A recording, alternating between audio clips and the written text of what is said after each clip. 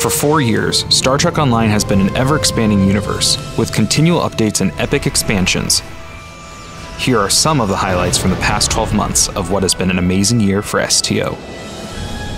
In April, STO celebrated First Contact Day for Federation captains and Day of Honor for Klingon warriors. April also featured the return of the fan-favorite remastered event, the Crystalline Entity. In May, Star Trek Online launched its biggest expansion to date with Legacy of Romulus, giving players a new playable Romulan faction with new missions, strange new worlds, and a fleet of unique Romulan ships, as well as a new Klingon starting experience.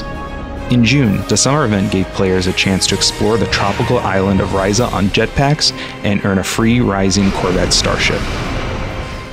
June also saw the release of the dilithium mine outpost in our latest fleet system expansion. In October, Michael Dorn, reprising his role as Worf, teamed with players on an epic new featured episode, Sphere of Influence. Into the gateway, now!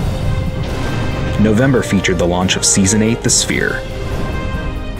A huge content update that included brand new adventure zones, the first persistent ground battle zone, and all new queued missions, revolving around players teaming up to defeat a common threat, the Voth. December gave players a chance to earn new holiday-themed rewards at Q's revamped Winter Wonderland event. 2013 was an epic year for STO, and 2014 is looking to be an amazing year as well.